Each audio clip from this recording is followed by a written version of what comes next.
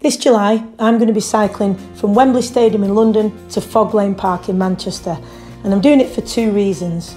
Firstly, it's in memory of one of my former coaches, Julie Chipchase, who was a real trailblazer in women's football. She managed Doncaster Belles, Leeds United, worked with the England youth teams, and was one of the most highly qualified coaches in England.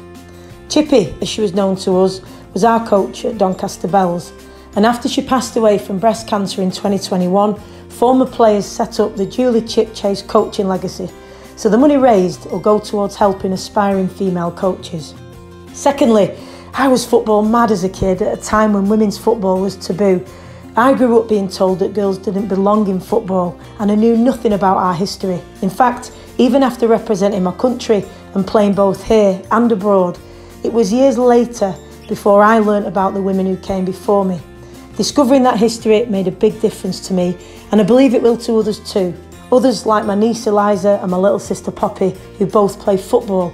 It's important for all girls like them to feel proud of the history they're now a part of. So I'll be stopping at primary schools along the way to give girls and boys a chance to learn more about the history of women's football. The ride starts at Wembley Stadium, where the Lionesses made history to win the Euros in 2022, to Fog Lane Park, where the mighty Manchester Corinthians played during the time of the ban on women's football.